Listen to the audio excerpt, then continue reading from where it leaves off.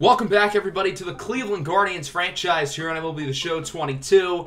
We are in the All-Star break here in year number 3. We're going to go up to the trade deadline today as well, so it's going to be a pretty busy episode. Through the first half of the season, we're 53-44, which in principle isn't too bad. We're the number 1 wild card in the American League, but we haven't been playing all that well lately. We're under 500 since the start of May. And although the AL wildcard race is weak, some teams are really starting to heat up. The Blue Jays and Tigers have both won 6 in a row, so we've really got to have a good start to the second half of the season, or else we're going to have to make some tough decisions on if we want to buy during this year's trade deadline or possibly sell. So we've really got to figure out what the approach is. But the first half of this episode is going to be more so just fun because it is the All-Star break, a stress-free set of few days for some of our young stars to show what they can do. So we start with the Rising Stars game. We have a couple players here on the roster, including relief pitcher Humberto Guzman, who's having a actually really bad season in Double-A, but he still is there anyway. And then look at the top of the order, 1 and 2, Zane Raleigh and Alvaro Pena, both on the team. Raleigh's having a great season in Triple-A. If he keeps this up, he's going to get called up at some point during this season. As for Alvaro Pena, our first-round pick last year, he's had a very solid season in Double-A with the Akron Rubber Ducks. He's probably still a year or two away from being a big leaguer, but I think overall it's been a positive first season for him in our organization. Other than those two and Guzman, those are the only 3 players we have on the roster. So ultimately, I decided to do a player lock with Zane Raleigh. Here's the National League roster, by the way. Quite a few international subscriber-made free agents in here, so maybe you may notice that your player who you made is on the list.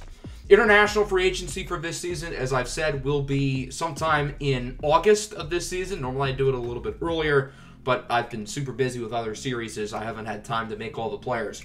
So we're going to hop in here with Zane Raleigh as our player lock, continue to get a feel for his swing because, well, he's going to be in the big leagues quite soon. So here we go, the National League and American League Futures game here in Oakland, the home of the 2024 All-Star festivities. Yeah, Oakland of all places, kind of weird. Here's your pitching matchup, Mariano Perez of the A's against Omar Acevedo of the Rockies. Zane Raleigh swings at the first pitch here in the bottom of the first, hits it pretty well, but it's caught by the right fielder, Ken Hawkins. Raleigh does not have great power, but he's a phenomenal contact hitter as the bases are loaded here in the bottom of the second. Tied at 1 for Raleigh, 1-1 pitch, and he's going to hit this one down the left field line and fair little Oppo Taco. 2-run single for Zane Raleigh. Really good swing there. He can hit to all fields, and he drove in 2 runs to put the American League ahead 3-1.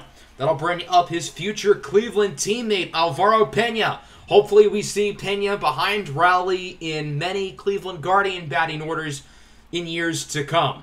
1-2 count, 2 away here for Pena. Pitch on its way from Acevedo. Raleigh with a pretty big lead, and Pena's going to hit this one nicely. That one is grounded to short. Flips it over to second to get the out. But a pretty productive inning for the American League. Zane Raleigh drives in 2 off of a big single, and the AL leads 3-1. Bottom of the third, the American League is dominating right now. It's 6-2. 3-1 count for Raleigh. He draws a walk. Yes, it's okay to draw walks in All-Star games. So the bases are loaded again. Another big opportunity here for Alvaro Pena, who hasn't really done much of anything yet. Has a 2-2 count with the bases loaded. Ryan Pepiot on the mound for the National League. He's a little bit intimidated by Zane Raleigh's speed, so Raleigh's going to have to retreat back to first. It's not like Zane Raleigh can steal here if the base is loaded, but he wants to get a big lead. He wants to tease the pitcher a little bit, and he is really playing mind games right now with Ryan Pepiot. Clearly, Pepiot's had a pretty bad inning, so I guess that's why Zane Raleigh's trying to get into his head, and it's clearly working.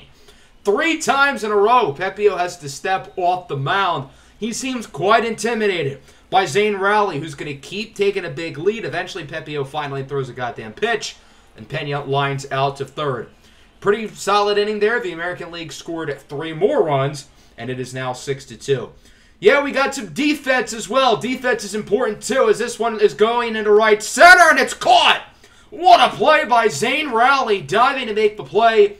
Raleigh is not some incredible defender. He has a pretty weak arm, but makes a highlight play there. And then here in the bottom of the 5th, he's going to hit this one pretty nicely into center, but it is going to be caught. That would be Zane Rowley's last at bat. He would be substituted in the 7th inning by a pinch hitter, Gilberto Jimenez. So that means Rowley's day is done. 1 for 3, 2 RBIs, and a walk. Not too bad. Pretty productive as the American League takes home the Futures game this year over the National League by a final score of 3-6. Look at the player at the game. It's Humberto Guzman from our organization. I have no clue why he was in the game for 3 innings, but maybe he's more of a long reliever than a closer. I don't know.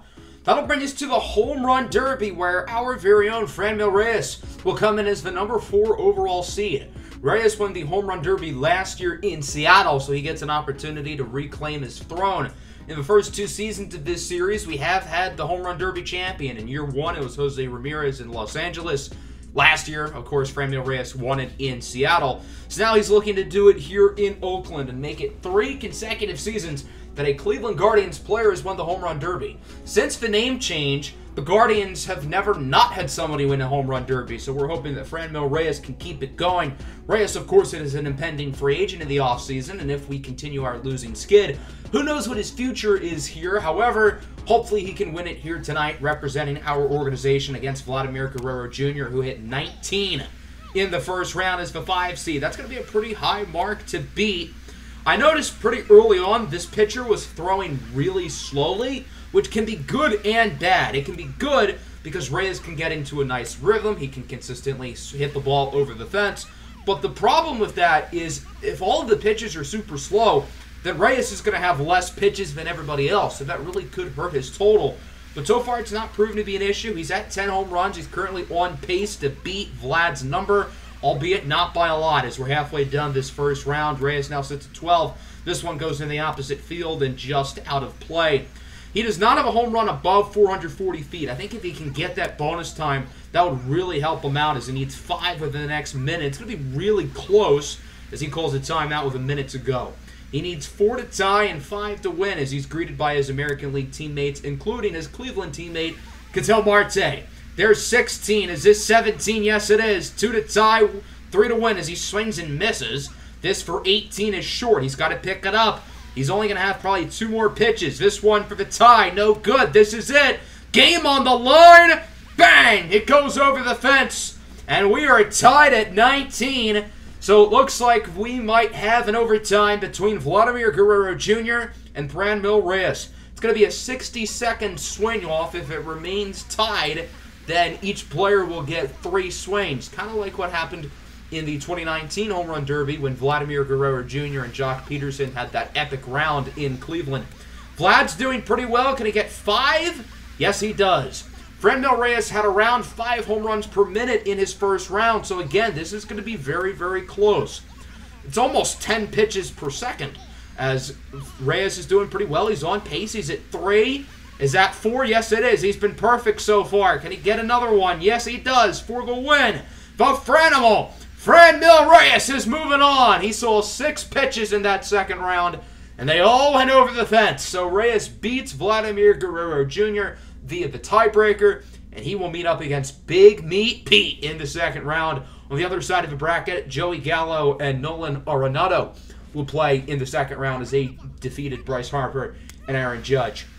So Reyes has to go first, with Pete Alonso being the highest seed. Alonso has hit more home runs than anybody in the big leagues this year, and we know Pete Alonso lives for the Home Run Derby. He won it a few years ago back in Cleveland. Reyes is doing pretty well so far. Again, it's around 6 pitches per minute, and Reyes is hitting around 5 home runs per minute. That's a pretty good mark for Reyes, but you like a pitch more than every 10 seconds, ideally. Reyes at 7, looking for 8. He's starting to slow down a little bit, as he's not really gotten off to a great start here in the second round. Might need to use that timeout sooner than later as he goes towards the opposite field.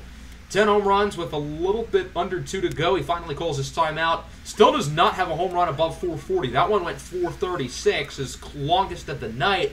But he's really not having that strong in the second round. There's 440. This one goes 442, and just like that, he's unlocked bonus time.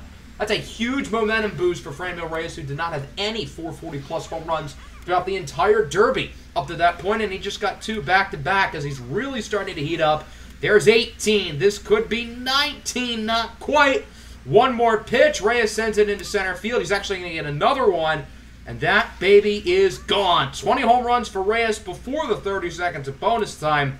So he's got another opportunity to add some more. Reyes kind of started this round off slowly, but now he's looking at a really good number, 23. Yeah, that's a really hard number to beat. If anyone's going to do it, it's going to be Pete Alonso. What is his final score? 17. So Reyes doesn't even need the bonus time. He's going into the final round against Joey Gallo of the Detroit Tigers. Reyes is the higher seed, so he will kick it off. Can the Guardians have a home run derby winner for the third straight season, or will their rivals, the Detroit Tigers, get a representative as Reyes looks at his first pitch of the night? He's swinging at pretty much everything, but I noticed in this last round to start things off, a lot of these pitches are low or to the outside. Pitchers not really giving Reyes consistent pitches to start off, but it doesn't really matter. That one right down the middle, Reyes didn't hit it that well. But now he's starting to get into a little bit of a groove. There's 8. That one not going to be 9. He's had a lot of line drives in this last round. Seems like he's a little bit gassed at the moment. And now he's just really starting to not look good as he calls a timeout. Hopefully that can re-energize him a little bit as he's currently at 11. Does not have a home run above 440. His only homers to go at least 440 feet came in the last round, the 2 back-to-back shots. Still at 13 with a minute to go. He's got to have a strong final minute, or else I think Joey Gallo can really beat him, the big hitting lefty. Reyes at 15. This one could be 16. It is. There's 17. That one's gone. He's probably going to get 2 more pitches if he's lucky. That's 18, 442 at the buzzer. And that's 19. Reyes will unfortunately not get the bonus time, as he is congratulated by his Cleveland teammate Ketel Marte and others. So here we go. Can Joey Gallo do it? He's at 15 home runs with 10 seconds to go. This is not going to happen for Gallo. As he finishes off with 16, him and Reyes shake hands. And Franmil Reyes has won back-to-back home run derbies.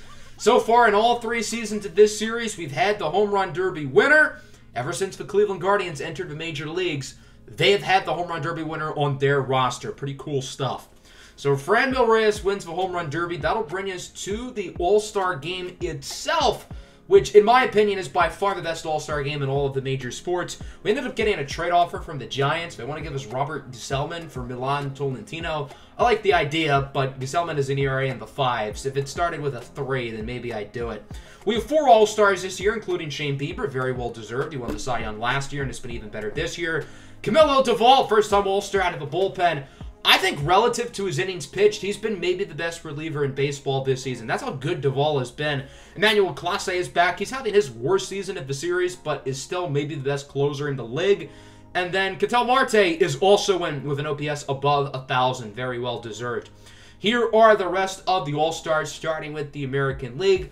Overall, I thought there were a few players on our roster who may have deserved it. Josh Bell, Jose Ramirez, and Franmil Reyes all had cases to get in. I get it. I mean, it's not like any of those guys have been great. Reyes has taken a small step down. Ramirez is barely hitting 250. And Josh Bell probably should have made it, but I guess he's not a great defender at first base. So at least Ketel Marte and the 3 pitchers made it, because I think those 4 players have been the 4 best players on the roster this year. And then here is the National League All-Stars as well. So here we go, the 2024 Major League Baseball All-Star Game at the Oco Coliseum in Oakland, California. Is this Oakland's farewell before they inevitably move to Las Vegas?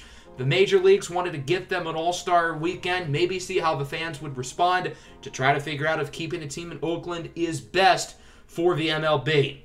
So here we go. Let's get this show on the road. The starting pitching matchup today is Noah Syndergaard from the Angels against Jack Flaherty from the Cubs, as Cedric Mullins leads off the game with a home run. That was fast. So the National League is on the board 1-0. Ketel Marte hitting in the 2 slot as the designated hitter. He's up here in the bottom of the first against Flaherty. Strikes out of the high fastball. Count was full. He shouldn't have swung at that pitch, but it's the All-Star game. It happens. Hopefully the offense can respond here with runners on base, and they would not. So we go into the second inning. Good inning from Syndergaard into the bottom half of the inning. Can the offense get something going? Bregman reaches off of an error. Not going to happen. Flaherty with 2 scoreless. We're going to start putting the substitutions in, at least with the pitchers. Shohei Ohtani will pitch the 3rd. I think Shane Bieber's going to pitch the 4th. as they get a solo home run from Ozzie Albies. Not ideal. Shohei not having his best day on the mound, but he will get out of it as we go into the bottom half of the inning. Brandon Woodruff is in for the National League as Bo Bichette leads the inning off with a single. Count is full again for Ketel Marte. This time he draws a walk. Again, it's okay to draw a walk in an All-Star game. Woodruff allows his first two batters to score, and that would prove to be a mistake. Vladimir Guerrero Jr. takes a 3-run shot, and it's 3-2. In the fourth inning, Shane Bieber will enter the game. I think he should have started in the All-Star game, but, I mean, hey, at least he's here. His first batter is Mr. PEDs, Fernando Tatis Jr., who goes down on the fastball. Didn't look like there was any steroid in that swing. That'll bring up Jesse Winker of the Cincinnati Reds. Yes, he is back with the Reds as he hits the shift perfectly for a double. Would have been a ground out if not for the shift, but Winker finds himself on second base. He can hit to all fields, clearly. That's why he's an all-star, right? So Winker is in scoring position. That'll bring up Big Meat Pete Alonso, who goes down on the fastball. Nice pitch there from Shane Bieber. Now against the third baseman, Austin Riley. He strikes out as well. Shane Bieber strikes out 3 batters in the inning. He does allow a double, but it's not going to matter as Winker doesn't score. Zach Wheeler is now in for the National League. In all 5 of Wheeler's seasons with the Phillies, he's had a sub-3 ERA. Pretty damn good. He hasn't gotten off to a pretty damn good start here as he's allowed the bases to get loaded for Ketel Marte with 1 away. Marte hits this one high and deep into right center field at the track, at the wall. It's caught. It will be a sacrifice fly, however. Run scores, so still a productive at bat as a run scores, and it's now 4-2. That was Alex Bregman of the Astros who was driven in, and the American League leads 7-2 now after a 3-run homer by another Astro, and Yordan Alvarez. Wheeler doesn't even make it out of the inning. He would have to be replaced by Brent Suter. From there, we're going to see more different pitchers come in. Here is Luis Severino in for the American League. Gets through the inning pretty easily. Then Aaron Judge would hit a home run. It's now 8-2. Suter allows a 3-run shot to Bo Bichette. And now it's 11-2 as Drew Pomeranz comes in. He is a lefty. And that's good news for the first batter of the inning, Ketel Marte, because he rakes against lefties. Marte hits it high in the air into left, but it is caught. Another big inning for the American League, who always seems to win the All-Star game every year, and bearing something crazy, I don't think that's going to be too different this year. Into the 6th inning, Kevin Gausman of the Blue Jays is in the game. He would allow an RBI double as Tatis would score. However, Jesse Winker would be thrown out trying to go home. So it's 11-3. We're going to start putting a lot of the pinch hitters into the game because I want everybody on the roster to get an opportunity to play. So Gallo comes in, Sheldon Noose comes in. In for Jose Altuve will be Marcus Semien, and so on and so forth. Noose and Semien both walk. That'll lead to a big opportunity for Kyle Tucker. He strikes out. So with 2 away, an even bigger opportunity for Ian Happ, and he strikes out as well. Into the 7th inning now, we're going to have Josh Hader come into the game of the Baltimore Orioles, and he would allow a few flyouts. Now the National League is starting to put in their pinch hitters as we go to the bottom half of the inning. In for Bregman will be Bobby Witt Jr. I assume he can play third base in the game because he plays third base in real life. In for Corey Lee will be Pirates franchise legend Francisco Mejia. And then for Bichette, it'll be Ramon Urias. Into the 8th inning now. 2 more innings to go. We've got 2 of our pitchers in the bullpen, so why not use them for the 8th and the 9th inning? Camilo Duvall will pitch here in the 8th as he faces off against C.J. Cron, now of the Diamondbacks. And he goes down on the slider for the first out of the inning. Brendan Rodgers grounded to third. Bobby Witt Jr. will make the play. I know we don't like the Royals in this series, but Bobby Witt's a pretty good player. 2 away now for Mookie Betts of the Dodgers. He's going to fly this one into center. Should be caught by Ian Happ, and that will get Duvall out of the inning. A 1-2-3 frame for the first-time All-Star Duvall, who struck out 1. He looked pretty good against baseball's best. Christian Vasquez will replace Ketel Marte. Only a couple more guys left on the bench. Ryan Mountcastle will go in for Gallo. And then Ty France will go in for Sheldon Deuce. It kind of worked out perfectly. Everybody's playing at a position that they can actually play. Going into the 9th inning, Emmanuel Clase will come into the game as he looks to finish it off. First against Paul Goldschmidt, who flies into center. Caught by Ian Happ. That's out number 1. 2 more for the American League, and they'll get their, 50th straight All-Star win, as this time it's Austin Riley who goes down on the fastball. Final chance for the National League All-Stars is going to be Ozzie Albies. He homered earlier. This one hit pretty well into right, but it should be caught by the diamond fielder Kyle Tucker. And the American League wins the 2024 Midsummer Classic in dominant fashion, 11-3. A big win for the AL. Our players did pretty well. Ketel Marte went 0 for 2 with a sac fly and a walk. And then Shane Bieber, Camilo Doval, and Emmanuel Clase allowed a combined total of 1 base runner. Bo Bichette went 2 for 3 with a 3-run blast, as did Yordan Alvarez. They ended up giving the game's MVP to Bichette because ultimately he, I think, ended up scoring more runs. So Bo Bichette is the 2024 All-Star Game MVP. Shohei Ohtani gets the win, and Brandon Woodruff gets the loss. Let's look at the minor league All-Star rosters real quick, and then we'll get back to the major league stuff. The AA team, unfortunately, lost the All-Star Game 6-4. The only pitcher we ended up having in the game was R.D. McKay, one of our relievers. Aaron Bracco made it, along with former Akron Rubber Duck Carson Tucker. Alvaro Pena and John Kenzie Noel both got in as well.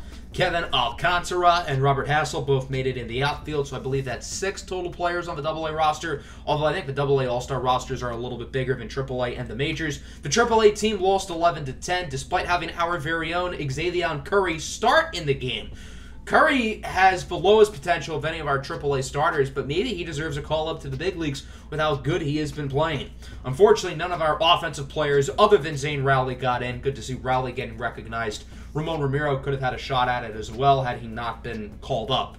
So going into the second half of the season, I think the name to really watch here is Ramon Ramiro. He was called up around a month ago, and his numbers aren't that impressive, but over the past 10 to 15 games, he's been really, really good. He started off pretty slowly, but he's been hitting the ball a lot better as of recent. He has an OPS at 760, but in the last 10 games, that has to be somewhere between 900 and 1,000. He's really starting to hit the ball well. He's hitting for decent enough power. He's getting on base quite a bit with walks. So I'm very confident that Ramiro is going to continue to play well and keep that starting second base job for hopefully the next decade plus. As for the pitching, nothing overly new here. If we were to buy at the deadline, don't be surprised to see us go out and get starting pitching. Our starters have been a little bit inconsistent this year. Maybe we look for another bullpen arm as well. But we've got to figure out if that's the direction we want to go with. Luckily, we do not play against anybody over 500 before the trade deadline. We had the Red Sox, the Rangers, the Orioles, and the Royals. I simulated the first 2 series. We went 3-3. Not great. I would have liked to have won 4 or 5 games, especially considering those games were all at home against inferior opponents. So we're going to play this first game here against the Baltimore Orioles of a 4-game set in Camden Yards. Should bring back some fun memories of our Baltimore Orioles franchise last year. I don't think we've played against the Orioles at all in this series, so it's nice to see them again. Unfortunately for them, they do not have Louis St. John on their roster, and thus they are a lot worse than they were during the actual series. Here's a look at both lineups. Luis Campusano getting the day off along with Manuel Margot, Eliezer Alfonso, and Andres Jimenez both starting today. Aaron Dayco is on the mound for the Orioles. He was a subscriber-made international free agent who was actually signed by the Rangers, traded to Baltimore in the John Means deal a couple of seasons ago, and he's been okay. He hasn't been great, but I wouldn't say he's been bad either, as he faces off against Jesus Sanchez, who hits this one nicely into center right field. That's not correct. Right center field with a nice bat flip as well for his 19th home run of the year, and the Guardians lead 1-0. Jesus Sanchez really looked like an all-star the first couple months of the season. Kind of fell onto a slump the past month or so, but he has still been quite solid this year. There's Jose Ramirez going down on the circle change way out of the zone. That was a filthy pitch from Aaron Dayco. That'll bring up Josh Bell hitting 304. Hits this one nicely into the left center gap. That maybe could have been a home run if not for the fence being moved back. The fence was not like that last year in MLB The Show 21. That's a new change to Camden Yards. I wonder how many less home runs Louis St. John would have hit with the new fence. Hopefully he still would have had over 1,000 for his career. As Franmil Reyes strikes out, that'll end the inning. Pretty good start for Cleveland. They do get one off the home run by Jesus Sanchez. It'll be Tristan McKenzie on the bump for the Guardians. He's been very inconsistent this year. He's had a lot of good starts, and he's had a lot of bad starts. There's been really no in-between with him as he strikes out the leadoff batter, Ali Booker, the young shortstop. The Orioles have a lot of subscriber international free agents, such as Ali Booker. Here's Colton Cowser, the former top 5 pick out of Sam Houston State. goes down swinging. Another nice pitch by McKenzie as we go into the second. The rookie catcher, Eliezer Alfonso, hits this one down the opposite field line. He thinks about going two, but will wisely retreat back to first. So with two away, that'll bring up Andres Jimenez, who has not had a great season, but he has done a little bit better with playing less. However, he swings and misses at a pitch in the dirt, which, well, you shouldn't really do that. So Dayco gets through the second inning with pretty much no problem. Still 1-0 going into the bottom half of the inning as Ryan Mountcastle hits this one nicely into straightaway center field for a base hit. So Baltimore starts the inning with a runner aboard. We'll see if they can do anything with it, as that'll bring up Adley Rutschman with Mountcastle stealing second. Not even close. He is gunned down by the rookie Alfonso. Part-time ball player, full-time sniper. Mountcastle's fast enough, but yeah, Marte was ready to apply the tag and everything well before Mountcastle made it to second. Drew Waters grounds it to third. What a play by Ramirez. He's out of there. What great defense in that inning by the Guardians with the Alfonso throw. And Jose Ramirez diving to get that one, throwing that ball from his rear end. What a play by J-Ran. The Cleveland defense making some plays as we go to the third. Jose Ramirez up to bat. He strikes out again. Aaron Dayco's looked pretty good today, minus the home run from Jesus Sanchez. The Cleveland offense hasn't been very impressive, but unfortunately for Dayco, he hasn't really gotten any run support, with Tristan McKenzie playing really well too. Josh Bell leads off the fourth, hits this one nicely into center, and it goes off the top of the wall. Nearly a home run. It just barely stays in the ballpark. And that'll be a no-out double for Josh Bell, who has a pair of two-baggers in this game. And so that'll bring up Franmil Reyes to the plate. He draws a walk. Good at bat, good discipline. So that means there are now two runners on base and nobody out for the Onion. Ramon Ramiro, who's going to hit this one nicely into the right center gap for a base hit. Runner will score. Reyes advances to third. An RBI single for Ramon Ramiro, who's continuing to hit the ball at a high level. And it is now 2-0. Good swing from the rookie, as that'll bring up the other rookie, Eliezer Alfonso, who's had a very good start to this game as he grounds this one. This could score a run if not for a double play. The second baseman just gets the out at first, so it does score a run. An RBI ground out for Eliezer Alfonso, and it's now 3-0. That'll bring up Andres Jimenez with Ramiro on second and two away. Jimenez hits this one into left field. That one will drop for extra bases. Ramiro will score, and the Guardians now lead 4-0. Cleveland's hitting the ball well in this inning. They're not hitting for a ton of power, but they're getting base runners, and they've been clutch with runners on, as that'll bring up Ketel Marte, who's about as clutch as anybody on the roster. Singles that one up the middle. Jimenez will score, and the Guardians now lead 5-0, scoring 4 runs here in the fourth inning, and that's enough for Aaron Dayco to be taken out of the game. He'll be replaced by Kyle Wonderspoon, who has not had a wonderful season, with a 6.58 ERA as he faces off against Jesus Sanchez, who strikes out. Still a good inning. Cleveland scores 4 in the fourth, and they lead 5-0. We'll see if Tristan McKenzie even needs all that run support with how well he's pitching, as Ali Booker grounded to short. Another ridiculous defensive play by Marte, but they say he was safe, although that was very close. Not really going to matter, as with 2 away, Mountcastle's going to fly this one into right. It is caught by Franmil Reyes. 5-0 through 4. Cleveland looks really good as we move on to the fifth. Jose Ramirez hitting from the right side of the plate now, and he still strikes out. Ramirez had that sick defensive play, but offensively it's been tough sledding. He's 0 for 3 with a trio of Ks. That'll bring up Franmil Reyes. He draws his second walk of the game. So Cleveland has a runner on base here for Ramon Ramiro, the lefty killer. And he is not going to kill any lefties on that play. Swings and misses at the low changeup. Good inning for Wonderspoon. We go to the bottom half of the inning. Adley Rutschman leads off for Baltimore. He strikes out on the four-seamer. The Orioles just have no answer for McKenzie right now, as Drew Waters is going to draw a walk with 1 away. So maybe they can finally do some damage. There you go, another hit in a left field. Waters is going to be aggressive, heads to third. The throw from Valera is not in time, so runners on the corners now after the base hit. Big opportunity here with 1 away for Kelvin Gutierrez, who strikes out on the 12-6 curve. Good pitch by McKenzie. He gets Gutierrez. He can't get Terran Vavra, however, who draws a walk. So now the bases are loaded for Ali Booker. Grounds it to Bell. He's going to flip it over to McKenzie. 5 scoreless for Tristan McKenzie as the Orioles leave the bases loaded.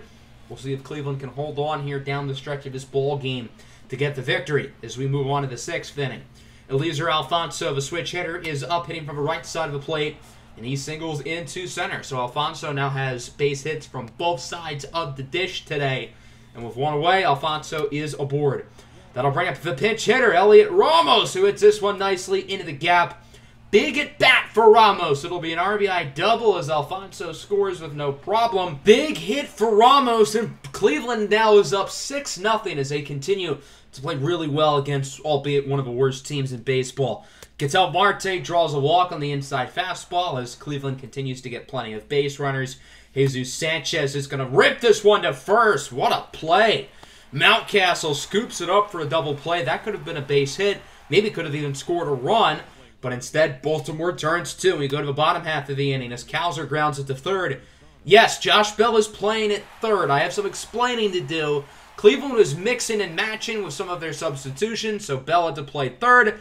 And as you can see, that has proven to be a big mistake. He has no clue what he's doing. Both of those plays somehow were ruled base hits, when clearly they were horrible errors. I don't know how you call those hits, but whatever. So Cleveland did some more mixing and matching. John Birdie, who can actually play third base, is now at third.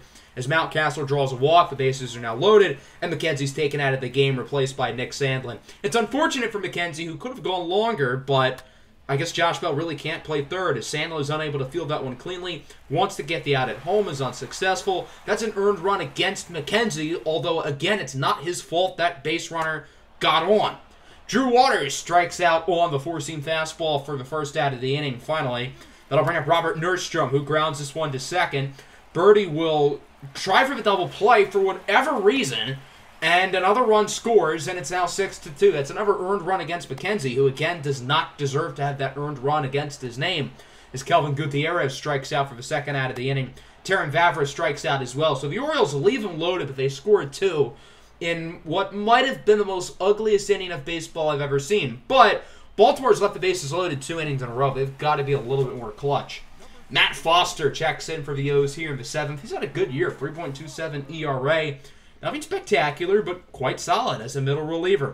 Josh Bell draws a walk. He reaches base for a third time today. Another very productive day at the plate for Josh Bell. That'll bring up Ramon Ramiro with 2 away. Pops that one into shallow right, and it is caught by the second baseman, Terrin Vavra. Good inning for Foster. We go to the bottom half of the inning. James Karinchak is in for Cleveland. He's been pitching pretty well over the past month or so. He's gotten his ERA down quite a bit to below 4 as he strikes out the All-Star Ramon Urias to end the inning. Still 6-2 going into the 8th. Paul Fry is now in for Baltimore. He's also having a pretty good season, 3.52 ERA as a lefty, as he faces off against Manuel Margot, who is checked into the game, and he makes the most of his pinch-hitting opportunity with a base hit. I say pinch-hitting opportunity like he's not an everyday player, because he is, but oh well, we're going to roll with it. Ketel Marte is now up with 2 away. He's going to get another base hit as that one goes into right. So Cleveland has 2 runners on base here. A big opportunity for the number 2 hitter, Jesus Sanchez, who hasn't done much of anything since the first inning home run. Sanchez is going to pop this one up to third. Should be caught, and it will by Gutierrez.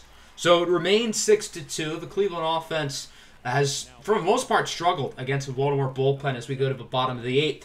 The All-Star, Camilo Duvall, is in for Cleveland. He strikes out Ryan Mountcastle on the slider for the first out of the inning. That'll bring it Adley Rutschman, who goes down on the way inside fastball. What a nasty pitch by Duvall.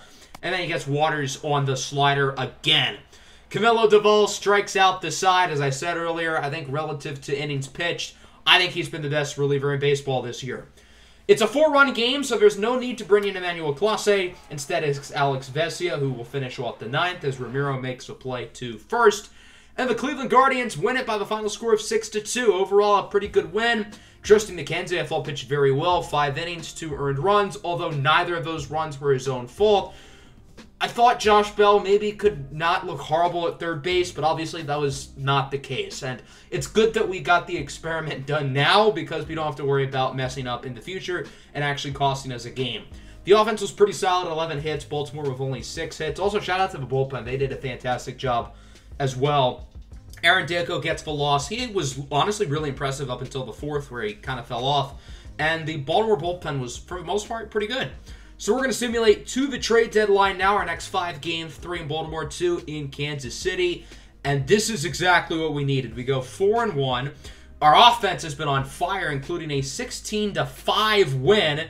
Ramon Romero was great. John Birdie drove in 6 runs. I don't even know if he had 6 RBIs the entire season going into this game. Ramos and Campusano also driving runs. And then we win this game 14-11. George Valera hit for the cycle. Our team had 19 hits compared to the Royals' 7, yet we only won by 3. Franmil Reyes goes deep twice in this game as well. The Royals drew 10 walks. Now that's how they got so many base runners. That was Tristan McKenzie on the mound for us. This was one of McKenzie's bad starts. Again, no consistency with him. Chris Bubic pitched for the Royals. He was not that much better. So that brings us to the trade deadline. We've made up quite a bit of ground today in the American League Central. We're still a ways away behind the White Sox, but maybe today gave us some optimism that we should look to buy, or maybe we still choose to sell, or maybe we do both. That'll wrap up the video. Hope everybody enjoyed. Make sure to hit the like button and subscribe to the channel if you are new. Peace out.